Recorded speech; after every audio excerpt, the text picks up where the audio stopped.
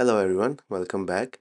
So in the previous video, we implemented Firebase authentication, and in this video, we're gonna work on our home section. So now we're gonna design our home section and we're gonna add a custom header for our home screen. So before that, we need to set a background color of white for our home screen. So let's add a class of flex1 and background of white. It's not applying. Let's refresh. Okay, so we can see the background white. Now we're gonna go to our app layout and we are gonna change the header for this screen. So we need to add this screen to this stack. Let's use stack.screen and let's add the name property, which will be home. And we're gonna use some options where we can use the header component. So in this function, we need to add our custom header. So let's move to components and create home header. Let's create a functional component. Let's save this and use it here. Now this is going to replace the header that is provided by the expo router. So let's save this, and we have a warning: no route named home exists. It's because we used the home with capital H, so it needs to be small h. Okay, so we can see the home header at the top. Now let's go to our header and start designing. We also gonna need our responsive library. So let's copy it from sign in screen to here. Now let's give this container a padding top so that the content inside won't conflict with the notch area. Here we can add a different padding for iOS and Android devices, and we will need to make a check if the device is iOS or not using the platform.os property.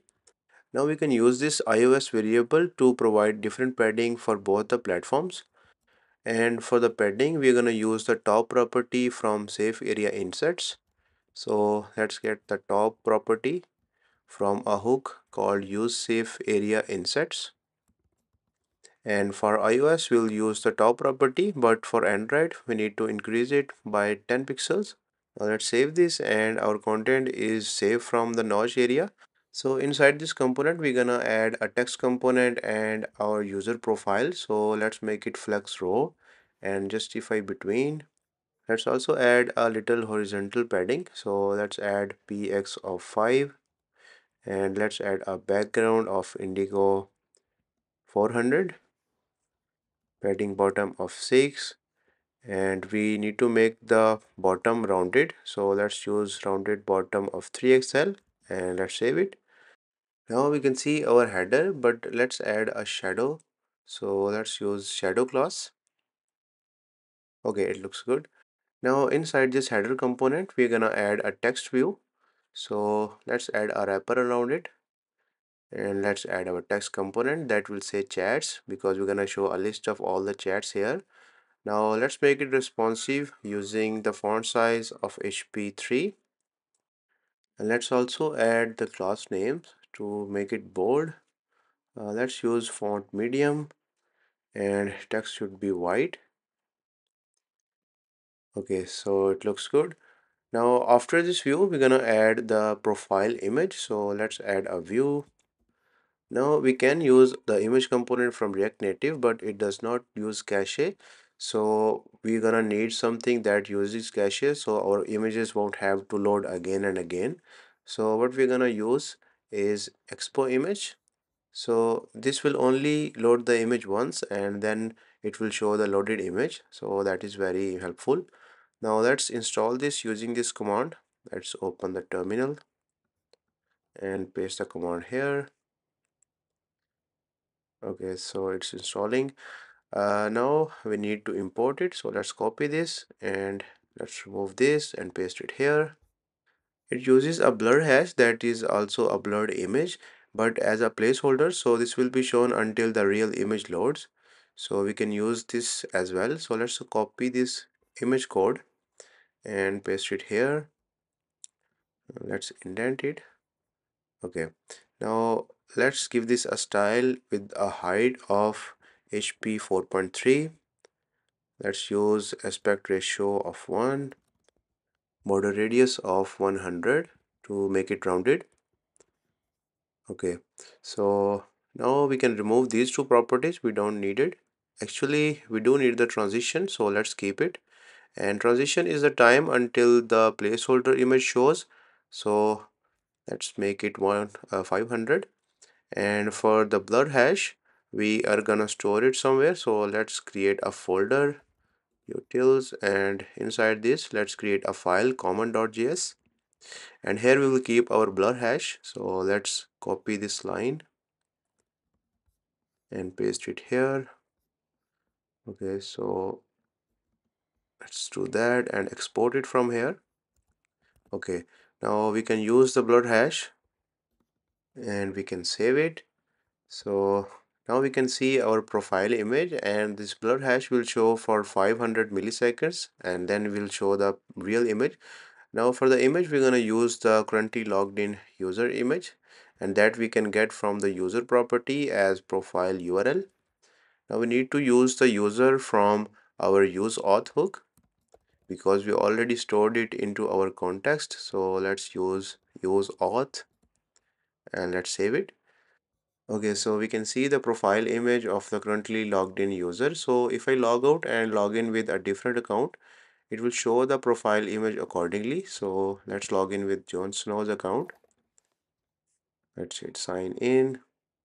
It's going to load the image for the first time, but after that it won't have to load the image.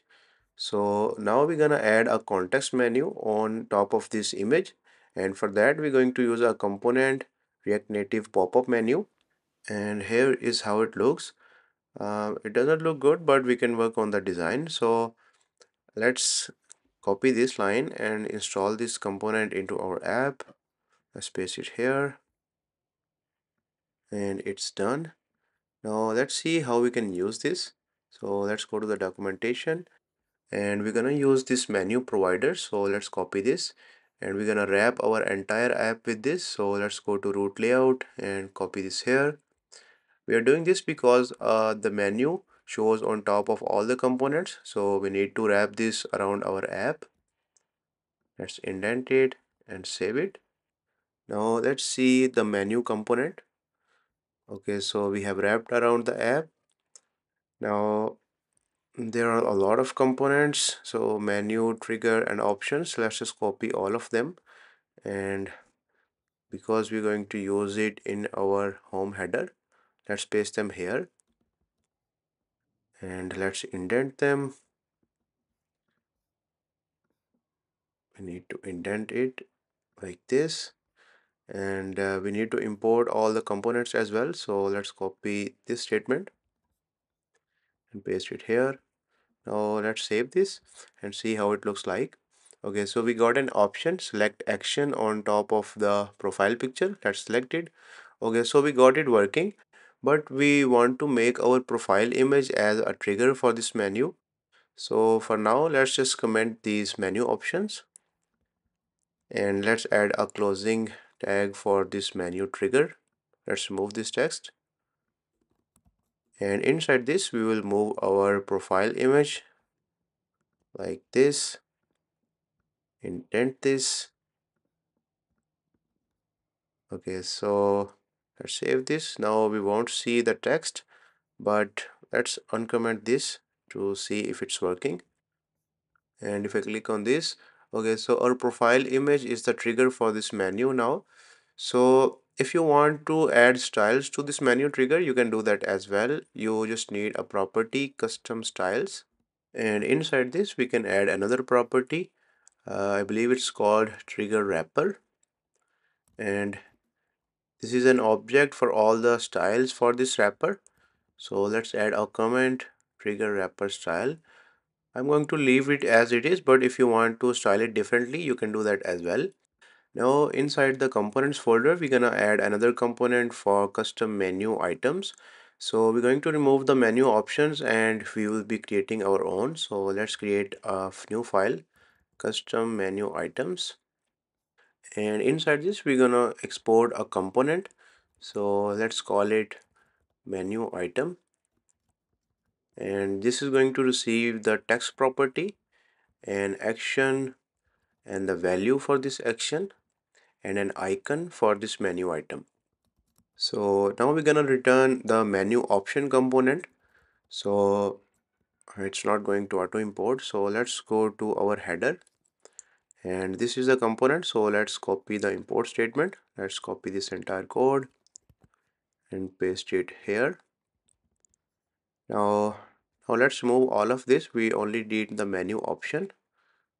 Let's move these as well, and let's use the menu option here. Now we're gonna use our responsive library here. So let's move to our parent component and copy this responsive library here. Okay, so now when user presses on this menu option, we need to add a property on select, and here we can call the action and the value passed to this component like this.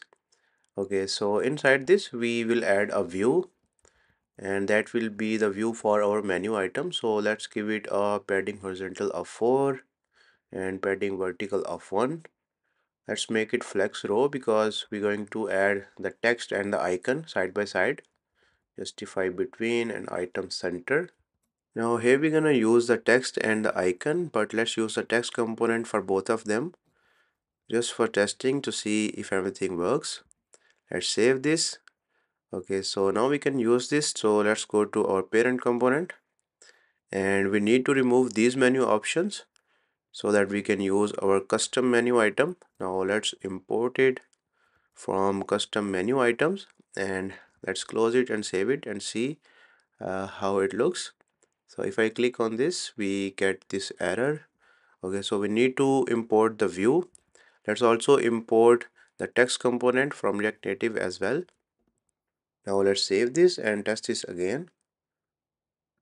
Okay, so we can see our custom menu item. Now here we're going to have two menu items, one for the profile and other for the logout button. So let's go to home header and add these icons and the text properties.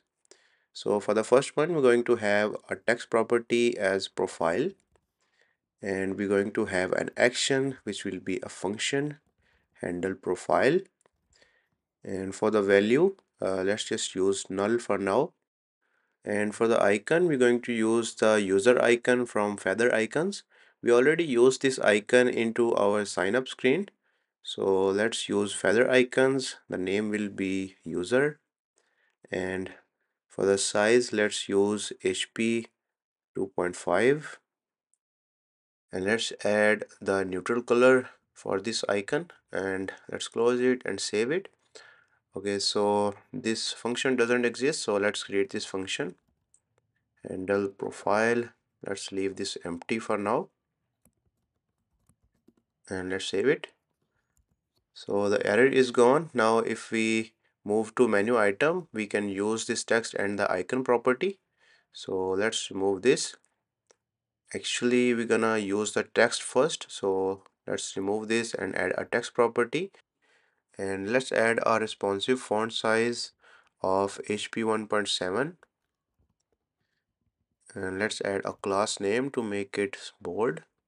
Let's use the class font semi bold, and for the text color let's use neutral 600, and inside this we can use our text property, and after this we can use our icon. So let's save this, and now if we click on this, we can see our text property and the icon coming from our home header. So now we can copy this for our sign out menu item as well, and let's change the text to sign out, and let's change this function to handle logout, and let's create this function. We need to make this async because we're going to call an async function inside this, and let's await for the logout function, and we can use this logout function from our use auth hook. It needs to be log out. So let's get this function from our use auth hook, and let's save this. This is going to log us out from the application. Now we will need a different icon for this sign out button. We can't use the user icon. Let's go to expo vector icons and find the logout icon. Okay, we can use this logout icon from design.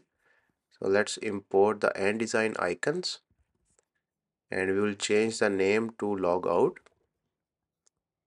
Okay, so let's save this, and if I click on the menu now, we will see two items, but now we will need a divider between them. So let's create another function. Let's call it divider, and this is going to return a view which will be a very thin line between these two items. So let's return a view and give this a class name of padding. Let's use padding of 1 pixel, and you can use the custom paddings like this. Width will be full and background of neutral 200, and let's save this. Now we can use this divider between these two items, and let's save this. And now we can see the divider between these two items. Now we're gonna work on the design of these menu options. So let's add a property custom styles in menu options, and inside this we can add another property option container, and here we can add all the styles. So let's add border radius of 10, border curve as continuous, and to place it anywhere around the component we can add margin top, margin left. So you can use these values according to wherever you want to place it. So I'm going to use margin top as 40 and margin left as -30, and let's use the background as white, and let's save this. Okay, it looks good and the placement is right. So this way you can add styles to your menu options. So now we're going to reduce the shadow under this menu option. So let's use the shadow opacity as 0.2, and let's add shadow offset, and we will use height and width as 0. Now I also want to make it a bit smaller, so for that we can use the width property. So let's use width as 160 and save it. Okay, it looks good now, and we have reduced the shadow as well. Now let's see if the sign out works. Okay, it's working, and that's because we implemented a logout function inside this that's coming from our context. So let's sign it with my other account, nomi@gmail.com. Let's show the password and sign in. Okay, everything's working. We need to change the P in the profile, that needs to be capital. So let's change this to capital P and let's save it. So this way you can add these pop-up menus inside your app, and you can design and place them wherever you want in your application. So this is it for this video, and in the next video we're gonna work on our chat list and we'll fetch the users and design them. So see you in the next video.